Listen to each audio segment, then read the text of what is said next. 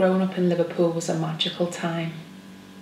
You know, my mum and dad worked hard, earned little, but they strived to make me happy. You know, life was tough, but God, I was loved. I was blessed to have them as my parents. No other children in the community weren't as lucky as I was.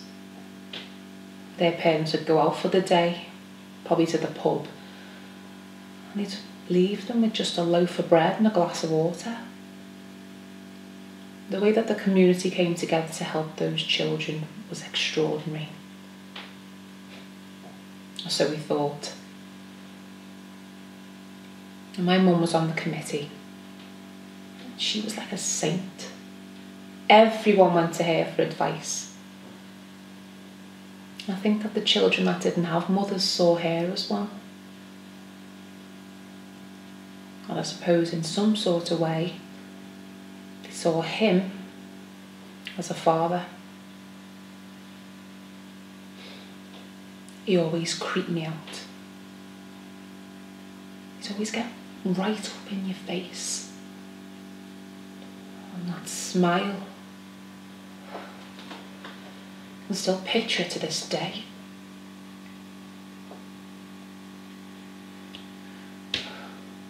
And the committee used to organise these trips. And when we'd go, I'd always stay really close to my mum. It was like I was attached to her hip. She asked me one day if I wanted to go on one of these trips with him and the other children. And I asked her if she was going, and she said no. And I said that I didn't want to go without her. But she said that, you know, he would look after me.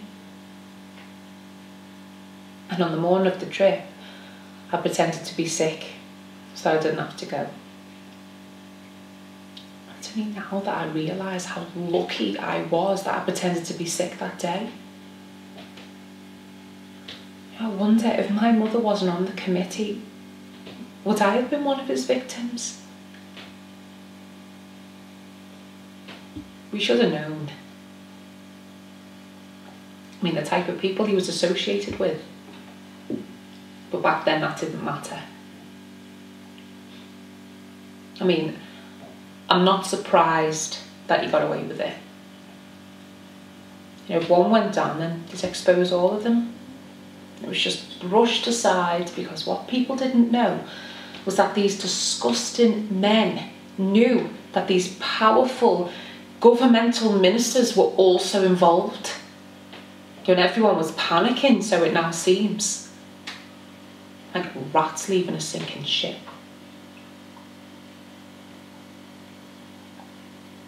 You know, as I sit here today, talking about these people, I wonder about all the innocent stories that have gone untold. What about the ones that have taken their own lives?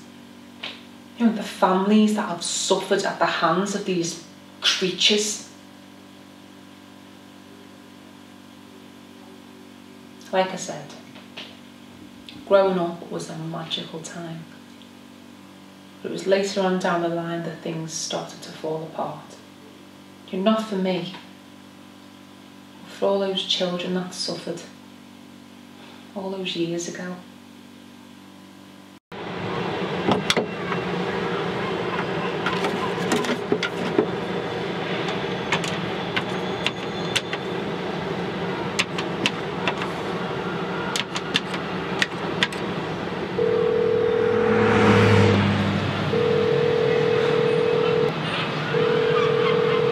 Hello? Is that Cara? Cara Jones? Yeah. No, listen, my name's Jimmy Pierce. No, I'm not a policeman, no. No, I'm not a detective. I'm a journalist. Yeah. Listen, I was wondering if we could have a talk. Yeah, it's about the past, yeah. But no, listen to me, I'm here to help you. I just want to get a few things out in the open, Cara, if we can. No, I promise you, nothing's gonna come out. It's just between us. Yeah? Okay, you don't mind that now? Okay. Yeah, it's, as I said, it's Jimmy Pierce. Yeah. And yes, I'm a journalist. And as I said, I'm not a policeman. Yeah. Well, I'm actually by a red telephone box now. Today? Yeah, do you know what, that'd be great. Yeah. Okay, well listen, Cara, listen, thanks for your time, and I look forward to seeing you soon, yeah? Okay. Yeah, I've got a black jacket on.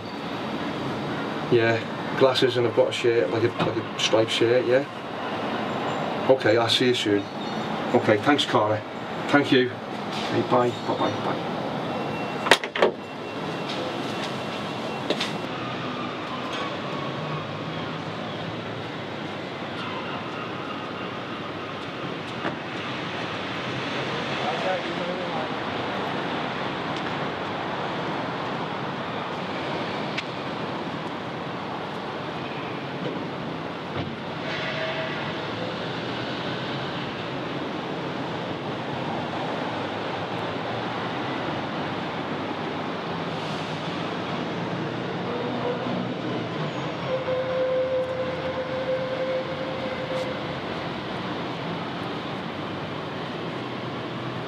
It was the mid-80s. I'd been in the home for a few months. Everyone seemed nice, caring. You know, it didn't feel like we were their job and they were taking care of us just to get paid. For a while we felt like we were a family. Never knew what that felt like. I hardly ever seen my mother when she was caring for me. Father left before I was born, so my mother always blamed me for him walking out. When I was in that home, I felt like I belonged there.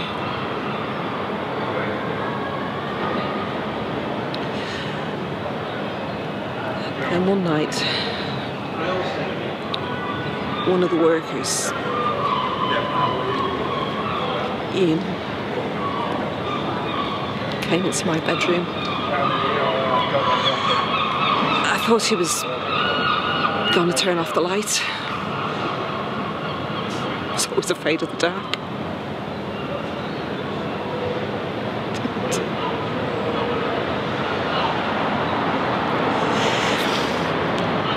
He got into my bed, said he wanted to cuddle. Tried to kiss me. But I said no. He said it was just a dream, it would all be over soon. He started touching me. I could feel him touching me. I knew what he was doing. I could feel his breath on my neck getting heavier and heavier. Let me breathe.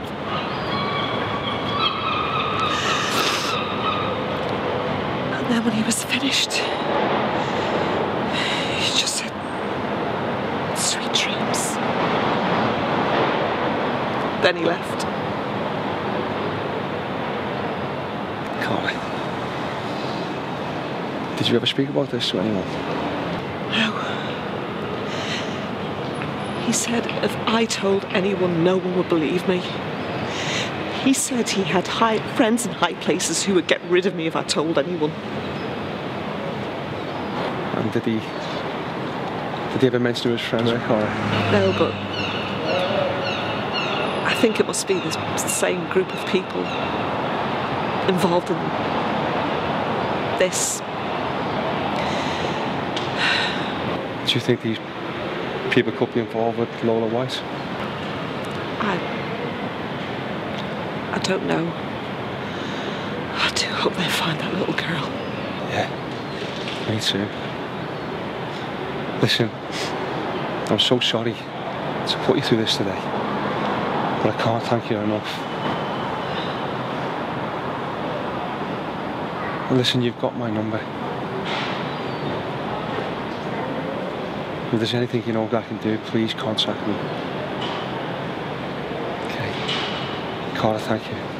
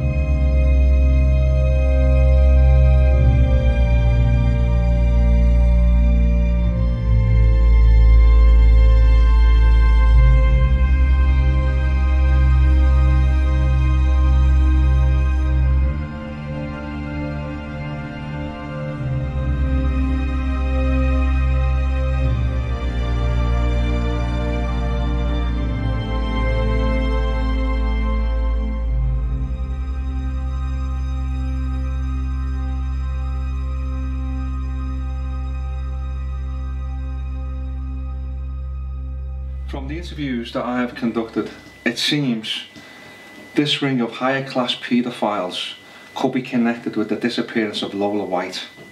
Up to now I have found two cases, one a high profile politician and the other a senior social worker, who have sexually abused these children. Some of the cases go back nearly 40 years. I don't know who was at the head of this, but I intend to find out. It seems the victims of these crimes have been broken, and I can't imagine what it's like to have been called a liar for nearly 30 years. For some reason, I can't help but feel this is one messed up and corrupt world we live in. But I'm determined to get to the bottom of this sinister circle.